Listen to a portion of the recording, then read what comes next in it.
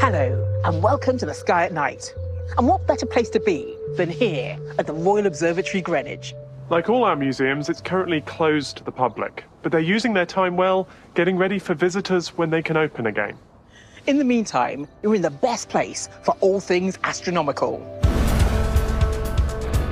In February, 3 probes reached Mars. The UAE's HOPE will be analysing the planet's atmosphere, and China's Shenzhen-1 will be studying its geology.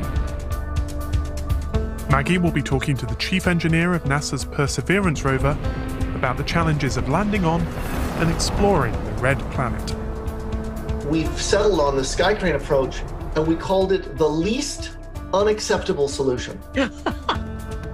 At the end of February, we had our own interplanetary visitor in the shape of a dramatic fireball that landed in Gloucestershire. Chris got privileged access to what remains of the meteorite, now safely in storage at the Natural History Museum. Holding this, knowing that a couple of weeks ago it was in space, is a special moment. And learned about the remarkable track and trace story behind its discovery. You all line up in a line, looking at all the meteorons from sheep poo to spider webs. And Maggie will be paying tribute to her hero, Yuri Gagarin, who became the first human in space 60 years ago this month.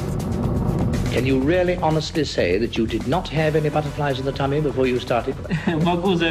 Yes, I can assure you there were no butterflies, moths, or anything else in my stomach. Welcome to the Sky at Night.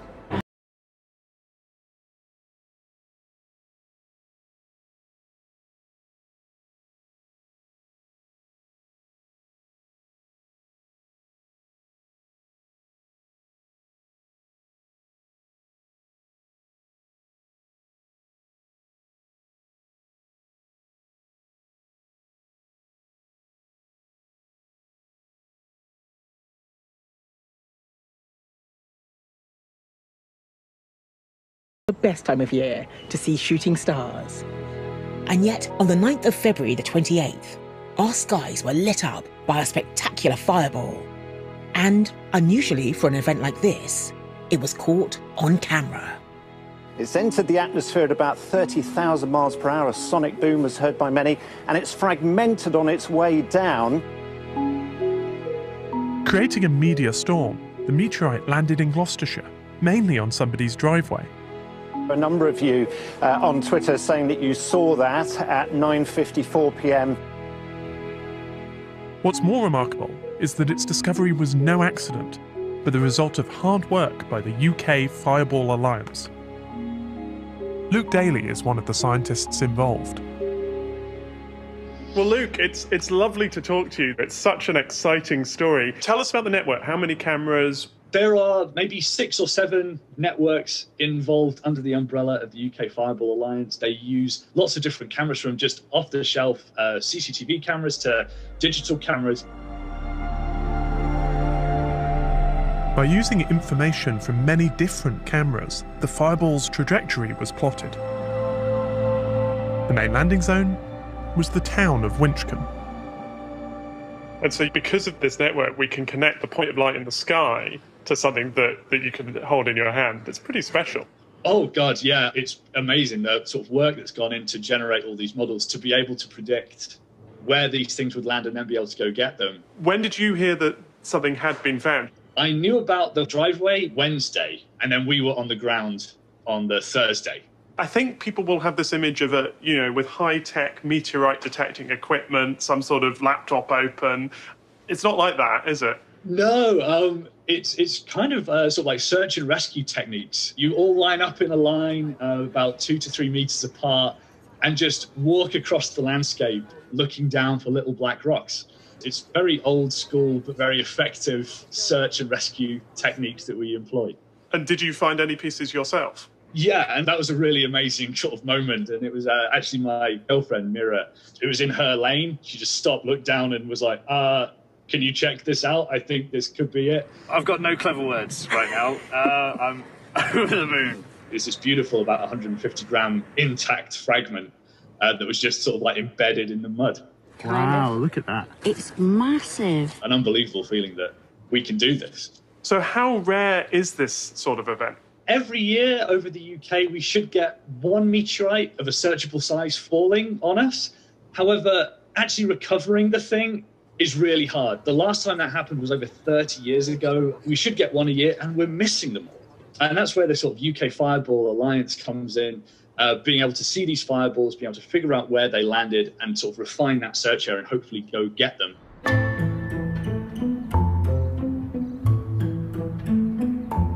Once Luke and the team had found the remains of the meteorite, they were brought here, to the Natural History Museum in London. This is where the National Collection of Meteorites is kept. You can see several of them scattered throughout the museum, but the real action happens behind the scenes. I've come to meet Helena Bates, curator of the Meteorite Collection.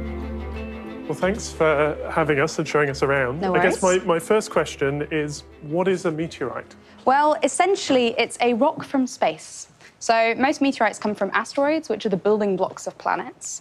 Some come from Mars and some come from the moon, but most of them come from asteroids, and that's what's exciting in my opinion. So all of our meteorites are kept in these very old-fashioned looking cabinets. It's proper old-school museum stuff. I know, stuff. it looks very museum-y, which I quite like. This is an iron meteorite. So we think that this actually was kind of insulated inside a planet. So we think it was a core. And so we think this is actually representative of what our core on Earth looks like. So that's the iron meteorite. We also have stony iron meteorites. So these come from the point at which you have the iron core touching your rocky mantle. And so an example is behind you. OK, this thing? Yes, it's quite heavy. Oh, my God. Yeah, that's heavy. I can confirm that that's heavy, yeah. viewers. So this is a polished piece of it, Yes, so right? we've sliced it so that you can see inside. So it's basically a mix of metal and rock. OK, hence stony iron, OK, yeah. I'm getting the hang of this. And what else can we look at? So obviously we've gone through the irons and the stony irons, but we also have stony meteorites, my favourite meteorites. Stony meteorites don't come from very large bodies. They actually come from bodies that were a bit smaller, so they didn't have any melting on their interior. So this is a beautiful sample of a stony meteorite. And we think these are literally the material before planets accreting together and they're just kind of sticking together, nothing happened to it. But there is a type of stony meteorite that is similar, but it has had something quite unique happen to it. What we have here is my favourite type, the most underwhelming of the pieces we've got out. I mean, it looks like a pebble. I will admit that. Yes, do touch it, and I would advise you to touch it because it's a very, very special rock. So this is what we call a carbonaceous chondrite. So it's got quite a high carbon content, this meteorite. But you see these little white flecks and things on the inside of that meteorite. Yeah, for sure. They're called calcium aluminium inclusions. These are, if we kind of model the beginning of the solar system, you have your star in the middle and then lots of gas surrounding it. Solids began to condense out of that gas. And those calcium aluminium inclusions, those little white flecks, are the first solids to form in the solar system. You just casually handed me something older than the Earth. Yeah, I did, yeah. See, meteorites are cool. Meteorites are amazing.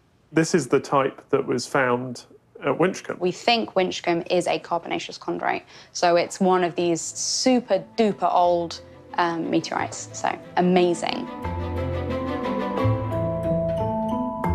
The scientist responsible for looking after the precious 𝐽𝐻 meteorite and coordinating the research effort is Ashley King. All of the material that's been recovered so far is safely stored away in these boxes here. So these are desiccators, they're temperature and humidity controlled to try and minimise their contamination with the terrestrial atmosphere. And if we could get one of those out, I'm not going to ask to do that, what would they look like? We actually have a few bits that I can show you if you want to put some gloves on. All right. Let's take this little one out. These ones are mainly made up of kind of like a clay. So they're made up of phyllosilicate minerals or clay minerals that have got H2O bonds on them. And so it means they're really, really soft. You know what it looks like to me? It looks like an OXO cube. Yeah, it looks like you could crumble it into something. Yeah, some of them, you literally kind of look at them and they crumble. So they're very fragile. So we're excited because this is a British meteorite. But how exciting is this in a global context? Are people around the world excited by this? Yes, it's incredibly rare to get material collected after a meteorite falls so quickly, to get such fresh material. It's even rarer for that to be a carbonaceous chondrite type.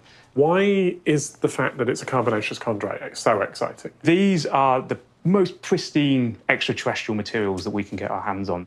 One of the things that we're really interested in using carbonaceous chondrites for is to understand the building blocks of life and why do we have oceans on the Earth? Why did Mars have oceans? And so all that information, simple organic materials, things like amino acids, water-bearing minerals from the birth of our solar system are locked up in this. What's really exciting about this one is that we have that fireball, that camera data. So we have like a pre-atmospheric orbit. We know roughly how big the object was. We have something like 65,000 meteorites in our collections.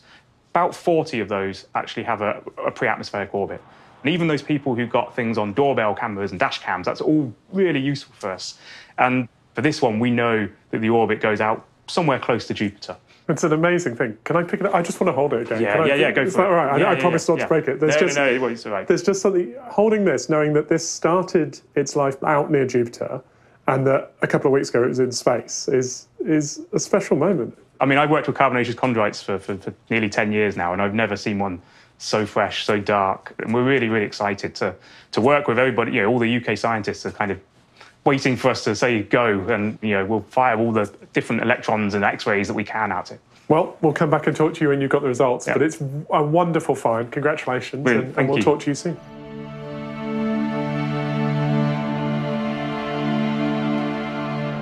When this place was built, the idea of visiting another planet would have been nothing but a dream. But just a few weeks ago, 3 separate missions arrived at Mars. One from China, one from the UAE, and NASA landed its 5th rover on the surface of the red planet. Like all vehicles sent to Mars, Perseverance is a near miracle in space engineering. The team that built it are led by a man who was once told that he'd never amount to more than being a ditch digger. That's NASA's Adam Selzner. Hi, Adam. Thank you so much for taking the time to talk to us. Well, Maggie, I'm very happy to be here. I guess you're very glad you didn't go for the ditch digging in the end. Well, yeah, actually. Although I do love outdoors and working in the out of doors, spacecraft engineering pays a lot better, and it's a little easier on your back. So good on both counts. Yes. Yes. Now, Adam, you were instrumental in getting both Curiosity and Perseverance to the Martian surface. But as the saying goes, sort of standing on the shoulders of giants. So what were the missions that came before these two that helped you get down there safely? Great question. So the modern exploration of Mars, the modern epic, really started in about 1997 with the Pathfinder mission. Tiny little microwave oven-sized rover put on the surface of Mars. It was a grand technology development experiment. The NASA administrator at the time said, if we make it to the launch pad, the experience will have been a success. That's a pretty low bar for going to Mars. And in 2003, we did 2 missions, 2 launches, and they were sizing about a golf cart, 175 kilos. That was a tremendous challenge, but both missions, Spirit and Opportunity, successfully made it to the surface of Mars. We followed on 8 years later with Curiosity. Curiosity was 900 kilos. That's a big difference. And that's where we needed to develop the Skycrane landing system that then we reused to put Perseverance on. And Perseverance got a little bit porky. She's a metric ton. When I first heard about sort of the Skycrane, to me it sounded like a James Bond movie, and it sounded complicated, but you pulled it off. Well, when we were looking for a way of landing it, we settled on the Skycrane approach, and we called it the least unacceptable solution. So we didn't like it either. It just was not as bad as any of the other options we had. As the first pictures started coming through, how did you feel? We got these images of the Skycrane happening from the rover, looking up at the descent stage as it lowers you to the ground, from the descent stage looking down at the rover. So that was mind-blowing for me. Tango Delta, nominal. Touchdown confirmed. Perseverance safely on the surface of Mars, ready to begin seeking the sands of past life. So how is Perseverance different from sort of previous rovers? We started with the plans of Curiosity. We rearranged the avionics, the computers, the power systems, the radios around inside of her to make room for a sampling system. The main objective of Perseverance is to take 20 to 40 rock cores from the Martian surface and seal them in phenomenally clean annoyingly clean, hermetically sealed vessels, and return them to Earth with the work of 2 follow-on missions. And so that's a big challenge for us. We got to bring these samples back. And this is a collaboration with the European Space Agency. You guys are building a rover in Stevenage, the sample fetch rover, as we call it. Why bring samples back to Earth? Why not analyze them in situ? Bringing the samples here allows us to use the full range of science equipment here on Earth. Scientists here on Earth, all of the great minds of the world can be brought to bear to understand, unravel, and unlock the mysteries of Mars.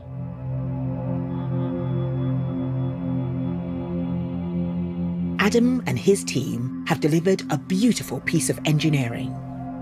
Another eye-catching aspect of the mission is the striking imagery of the Martian surface that has been pouring in since Perseverance touched down. Here's planetary scientist Brian E. Horgan with an expert's guide to what the 20-megapixel cameras are showing us. So on the horizon around us, you can see what looks like mountains. And this little divot back here in the crater rim, you can see back here, this little V, that's actually where an ancient river 3 or 4 billion years ago cut through the rim of this crater to bring water into this crater and form a lake. The big goal for this mission is to look for signs of ancient life in these ancient lake sediments, to collect samples and then bring them back to Earth to confirm whether or not life was ever there. That's the reason why we're in Jezero Crater. So here you can actually see the delta that was created when this river flowed through the crater rim. And if we zoom in on the delta, you can see lots and lots of layers, right? And they're not all flat. If we zoom in on this area right here, you can see that these layers are actually tilted. And we think that might have been because they formed in an ancient river channel. The other thing we're going to be looking for are places where there might be muds that were deposited on the bottom of the lake or preserved, because those are the best place to look for preserved organic materials. We know from Earth, the muddiest deposits are the place that have the best chances of finding signs of life. And as we move along the delta to the north, one thing we've noticed is there's some really big boulders sort of in this. You can see this one here, for example, we think is more than 1 meter across. So it's very big, right? And for water to carry a boulder that's 1 meter across takes a lot of energy. And one of the things we'll be trying to work out is, would it have been, like a nice vacation, nice and warm and dry, and, getting this view of this beautiful lake from the beaches, or would it have been this cold, icy, wintry place? And so that's what we're trying to figure out.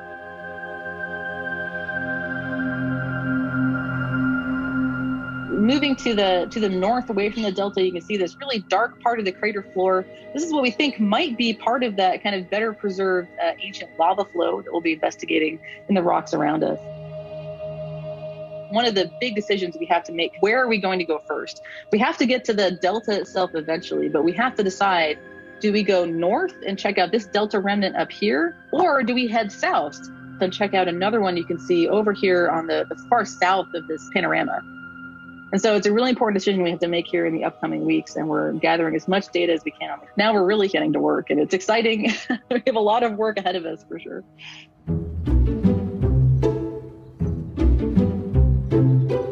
Well, Maggie, I know you'd like to go to Mars, but do you think it'll happen? I just love the idea of having a whole planet to explore. All that sort of easy pickings on the science. Yeah, that's true. No one can contradict you. I found it. I know what this is. Yes, but would you?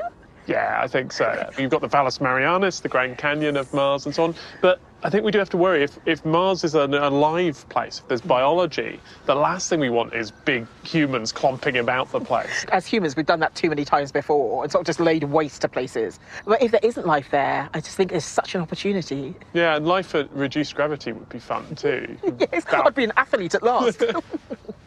If you'd like to glimpse Mars for yourself, then look up. It's visible in the evening sky right now.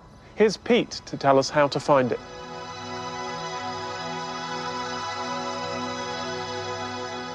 Okay, I've managed to get Mars through my telescope. I have to say, seeing the planet on my laptop screen here, it's a bit underwhelming. And actually there's a good reason for that. It's because Mars is a long way away from Earth and it's moving further away. Mars and Earth get close with their respective orbits every 2.1 years. Now, the mission planners take advantage of that because they know both planets are going to be close Last time that happened was early October 2020, so they launch their craft a couple of months earlier to take advantage of that close proximity. But by the time they arrived, Mars had moved away from Earth. That is a pity, but we did have a good observational period with Mars when it was really close to us, and there were some fantastic pictures and sketches made of the planet.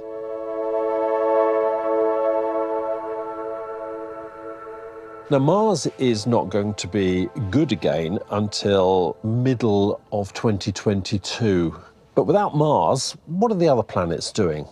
Well, the solar system's innermost planet, which is Mercury, is actually pretty well placed late April through most of May as well. So if you've never seen Mercury before, this is the time to look out for it in the evening sky after sunset. Now, there is actually a guide to Mercury, which is quite handy, which is Venus, because Venus is also moving back into the evening sky, but it will remain quite low down. What about the gas giants then? Jupiter and Saturn actually are probably best seen as we go through into the summer months, so they're optimum around August time. And that's because they've been in a position in the sky which has placed them in the constellation of Sagittarius, and you don't get any lower than that. Now, there's also something exciting happening with Jupiter, because in May, Jupiter experiences an equinox. That's when the Sun would appear on the equatorial plane of Jupiter. Now, that's exciting because the 4 Galilean moons have orbits which are virtually aligned along the equatorial plane. And that means from Earth, we can see what are called mutual events. That's when the moons cast shadows on one another and they can appear to occult one another. So one moon will move in front of the other. So we'll be covering a number of those events in our online star guide, which is on the Sky at Night webpage every month. So there's a quick roundup of what we've got to look forward to. So there are some quite exciting events. Those mutual events I'm really looking forward to observing and trying to photograph. So I hope that has whetted your appetite to go out and have a look at the solar system offerings.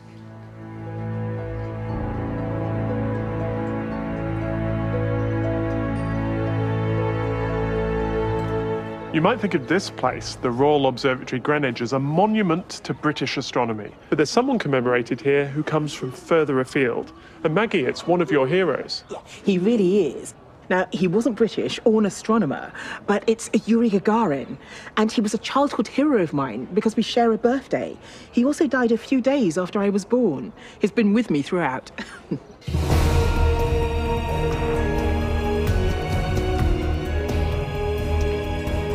It's 60 years ago that Gagarin made his trip into space. On April the 12th, 1961, the Soviet Air Force pilot was fired through the Earth's atmosphere and into the unknown. Today, it's really hard to appreciate how brave Gagarin was. These days, putting people into low Earth orbit seems like routine, almost risk-free, like taking a transatlantic flight. But back then, Gagarin was doing something that had never been done before. Happily for Gagarin, his 108 minutes spent orbiting the Earth went precisely to plan. He returned to a rapturous reception and a promotion to the rank of Major. What almost no one knew at the time was the mission was far more dangerous than it seemed.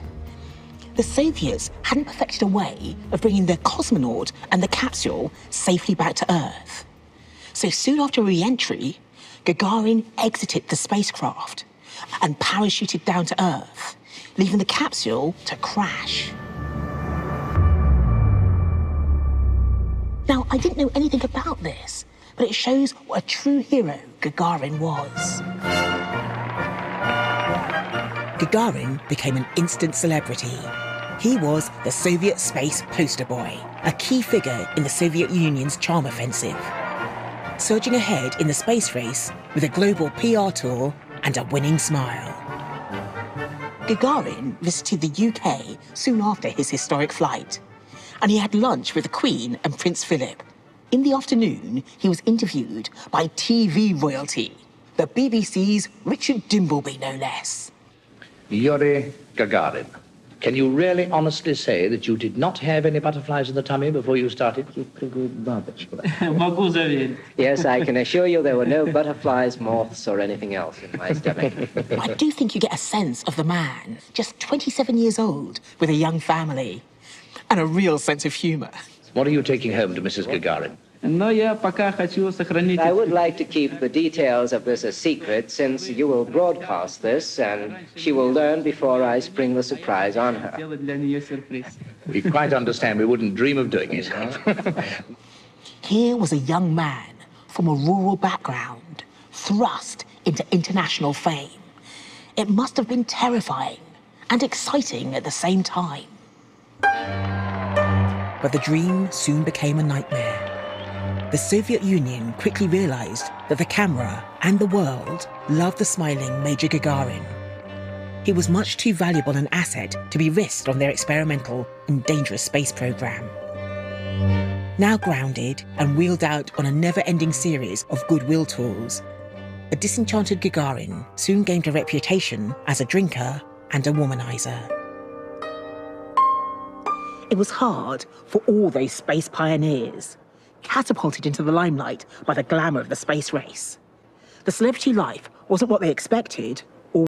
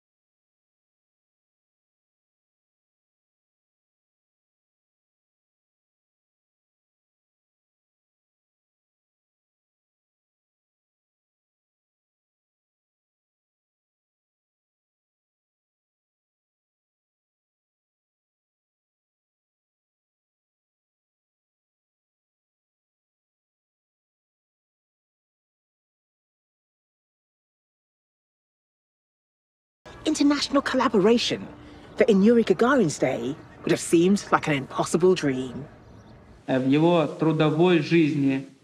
We would like to wish everyone here success in their work. We would like to wish them happiness and also wish them success in their efforts in working for peace, which is the most important problem which is in the minds of everyone today.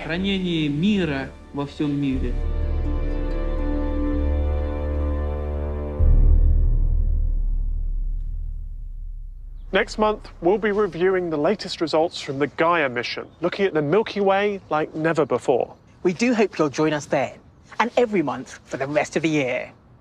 Until then, good night.